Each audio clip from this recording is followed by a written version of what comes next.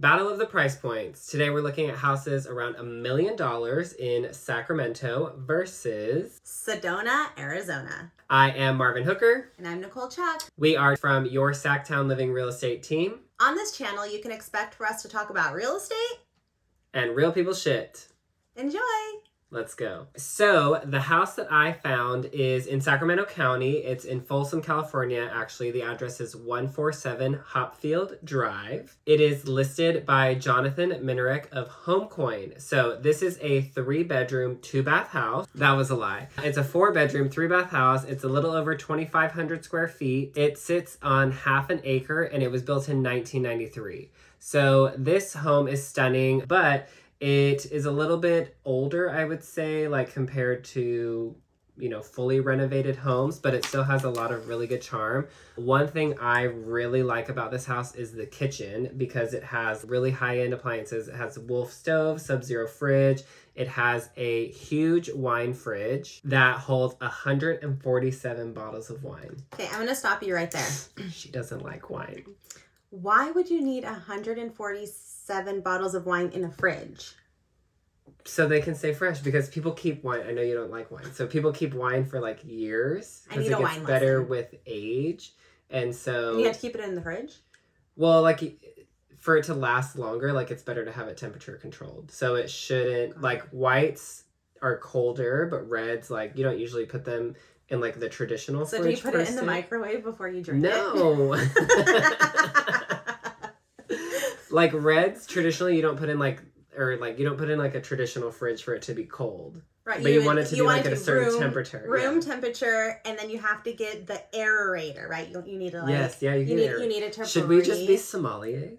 What's that mean? It's like a wine connoisseur. Okay, back to this house. 147 bottles of wine. So it has the Sub-Zero fridge for your regular refrigerator needs. It has the wine fridge that fits 147 bottles. And then in the island, it has 2 built-in refrigerator drawers. So you could store like beer, soda. Or what I really liked about the refrigerator drawers is you can put your fruits and vegetables in there. So when you're making a salad or whatever you make a lot of. Like so you can stock it with whatever you want. And you can be those, you know, crazy organized people who fit all of their things perfectly in the drawer. Or you could just throw your shit everywhere and every day it's like a treasure hunt. Real people shit right there. Okay, and then this house also has a great backyard that has a pool, a spa. So in the summer, you're going to be cool. In the winter, you can go out and get in the spa, or you can get in the spa in the summer, year round. So yeah, so let me just walk you through a couple of pictures of this house and show you this beauty. So first up, you've got really great landscaping out in the front, 2-car garage. Moving into the living room, you've got open space with the dining room, a little pocket window. I don't know what that's called, but a little window that peeps through from the kitchen area. Then right here, you can see those 2 refrigerator drawers inside of the island. And then behind you is that wine fridge, great Wolf stove, gas top stove. I'm a sucker for a gas top stove, but that's just me. Here's another view of the kitchen for you, and then just kind of so you get the whole vibe of it. Was there not a dishwasher? There was. Right there. I was like, there's no dishwasher? There's a dishwasher. There's a dishwasher, don't worry. Yes. At $1 million, I would hope that there's a dishwasher. That's why I was shocked. I'm like, wait, I'm looking at these pictures with you. I'm like, where's the dishwasher? Important. Yes. That's like... real. Yeah, that is real. I need a dishwasher. All right, we'll jump back into this. So this is the primary suite. So you can kind of see like where the bathroom is in there. This is the bathroom. You've got closet, great mirrors. Let's take a look at the backyard. You've got the pool and the spa. They sit right next to each other with a fire pit. So this backyard, I think, is just like a great place to relax day or night, have people over, host. Yeah, definitely. Well, and I like behind it. You don't have people behind you.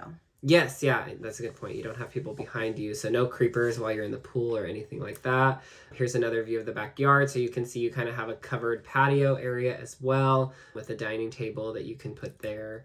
So those are kind of some great features that I love about this house. It's just over $1 million, again in Folsom, California, which is part of Sacramento County, but it's where you get a little bit closer to things. So I'll let you talk about your house and then we'll talk about location. We'll talk about your things. Yeah. You got things.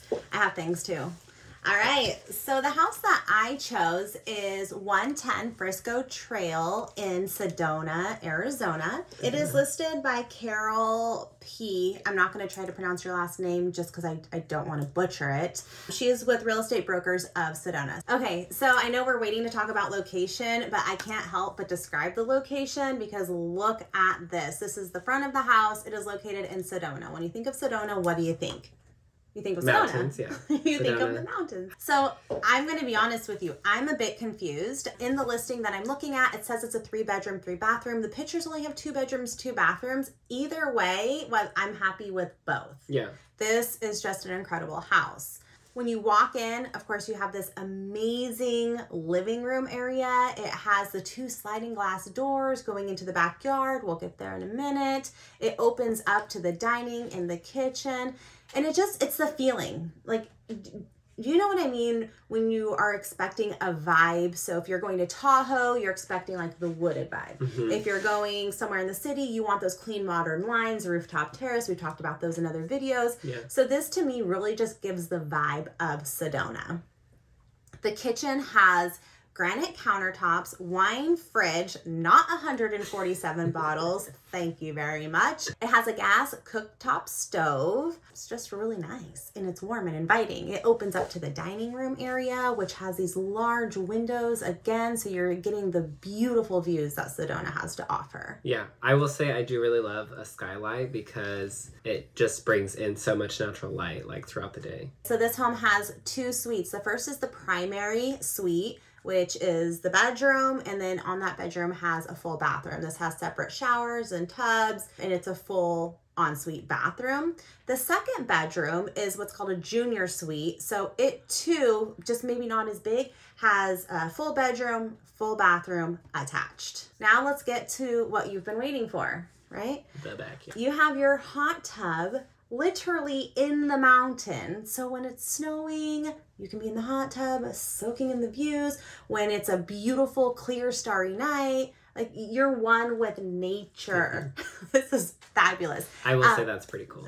Leading down is your flagstone pathway.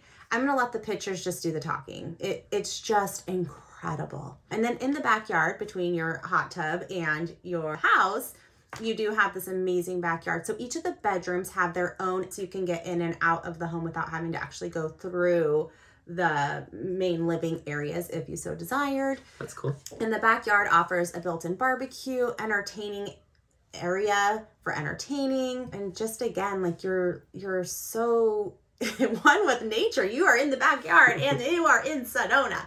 It has a lot to offer in the way of whatever your living style may be. There, I feel like this can be very accommodating. These are super nice pictures. I mean, obviously this is what I would think when I think Sedona off the top of my head. Can I just let everybody know I found a place that Marvin has not been to? So thank you very much. I haven't been to Sedona. I have a friend who lives there who's been telling me to visit. Shout out to you, Connie. She's a children's book author, Connie Tate. Check her out.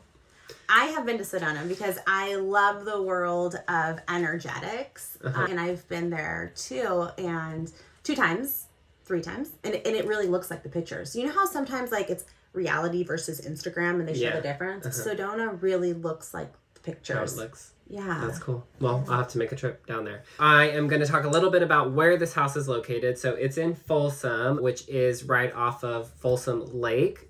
Folsom State Park. So there's a lot of really great outdoor activity. The views around Folsom are just spectacular. As you can kind of see, like when we looked at the backyard, how it kind of has a hill that goes behind it. That's because Folsom like is very hilly, terrainy. I don't know. So being able to access all of this like within 5, 10, 15, 20 minutes is really nice. Folsom also has really great shopping, food, restaurants, movies. You kind of get like the outdoor feel, and then it has everything that you would need in like your daily regular life. This area also has very good schools according to Niche. All of the schools in the area are like A and A+.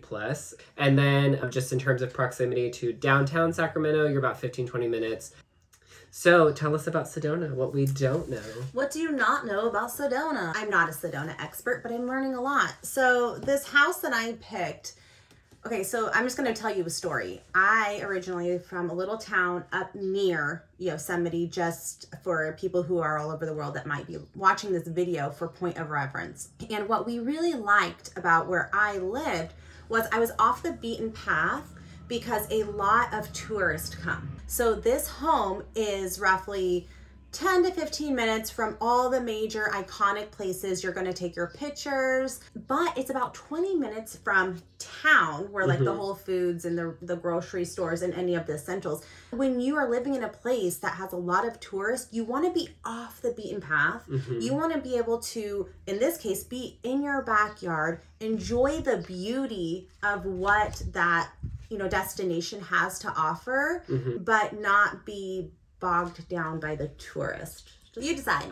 Let us know what you think. The house in Folsom or the house in Sedona? Which is better? Thank you so much for watching. Give us a like on this video, subscribe to our channel so you can see all of our upcoming videos, and drop a comment on which house you think was better. You can also find us on Instagram and TikTok. My handle is @MovesWithMarvin. And I'm at Your Sacktown Living or Nicole Chuck.